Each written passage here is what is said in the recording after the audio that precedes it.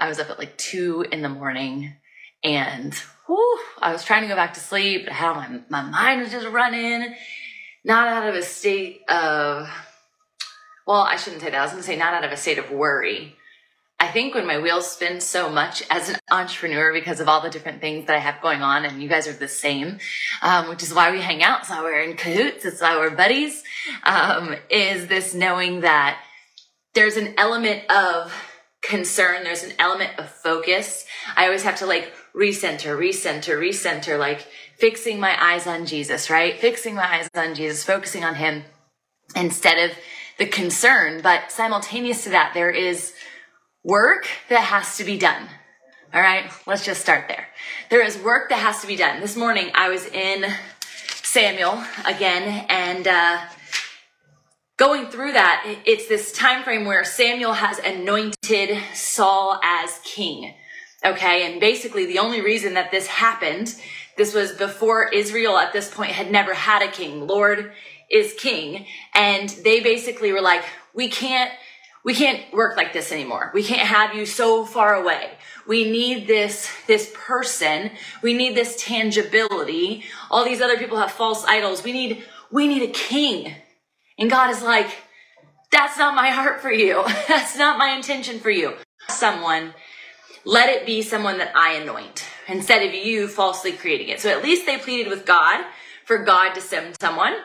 Good methodology for all of us to ask God for the thing instead of positioning the thing in our own flesh and desire and will. Make sure it's in his will and be patient associated to said ask. And we're going to talk about that today. Patience connected to the manna and what the bread of life actually is and who the bread of life actually is versus how it's being presented to us on a daily basis. And so speaking to work and speaking to the fact that there are things that we get to do. You know, you hear people say, I have to go to work, right? I get to go to work. Everything is perspective shift. After Saul was anointed king, okay, he had already been anointed king. I love one of the first experiences of when the people needed him. It says this. It says, they were talking about messengers and a city that was in the zone, the territory that was going to be under attack and essentially being brought into slavery underneath the Ammonites. And their king was going to gouge out every right eye of that particular community, which he had already done with thousands of others. And they said, whoa, before you gouge out our eyes and make us slaves, let us send out an opportunity for other people to come and potentially help us before this happens. They sent out messengers. Give us 7 days to send messengers throughout Israel. So we're going to come back to that part. But what I want to say is what happened next. When Saul was ready, it was time for him to be ready to be a king. It says, when the messengers came to where Saul was and told the people about the plight, everyone broke into tears. Saul was there, but he wasn't receiving this information. Saul had been plowing a field with his oxen, and when he returned to town, he asked, what's the matter? Why is everyone crying? So they told him about the message and all the other things. Okay, the king was plowing a field. Come on, somebody. Maybe you're the CEO. Maybe you're the lead pastor.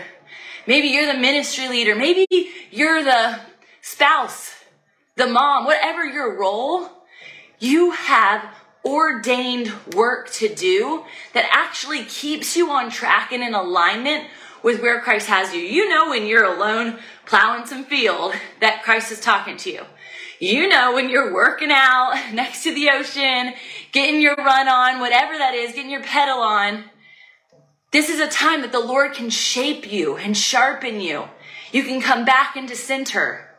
Even when Jesus was removed from the people, removed from his disciples, and you might think that he was just like, taking a nap.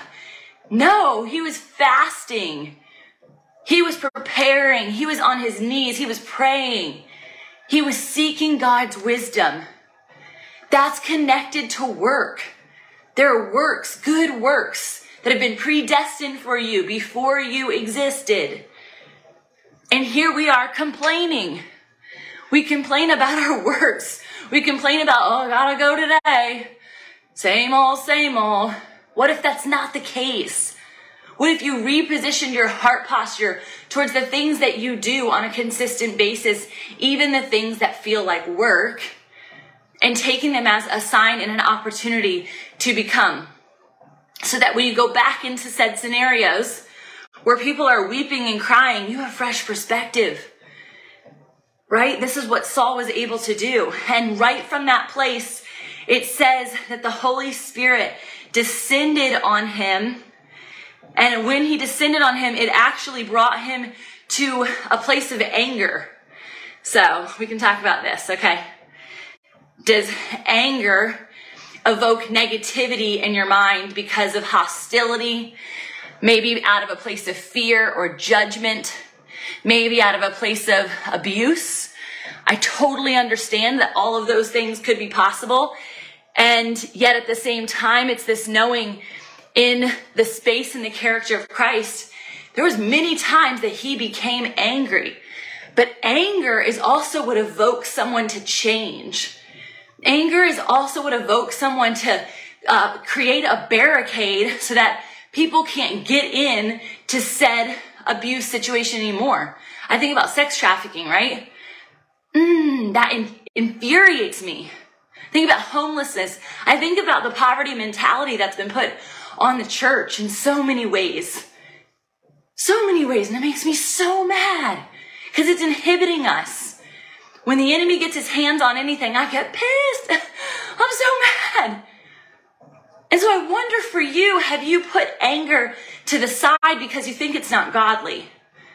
Because there's elements of anger that are so aligned to the Lord when it's for him, by him, through him, that we're activated to pursue. So Saul in this moment obviously was pursuing, saving his brothers and sisters, saving the chosen people of Israel, and going against this particular other king, and kills them and does all that. Old Testament has a lot of slaying happening. Here we are now with the slaying of the Spirit happening towards the enemy, right? I had this awesome guy, Austin Blancheville. I think I talked about him on Tuesday too, on my podcast on Monday. And he said that his dad, when he was little, and when he was on the pitcher's mound doing baseball, that was like his sport, he would tell him, he would actually wrote ATDS on his hand one day. ATDS. And he's like, Dad, what's that? He's like, when you're on that pitcher's mound, I just want you to remember your name. Ooh, this is a good father. I just want you to remember your name. God wants you to remember your name. Remember that you are called and anointed and mighty. ATDS stands for Austin, the Demon Slayer. And so he said, I want you to just take that ball. I want you to rip him a new one. I want you to know that like your throw is just coming after the demon and slay it. And I'm like, come on, Lord. How prophetic. Because it's literally what his son now does outside of baseball. But in the marketplace, in social media world,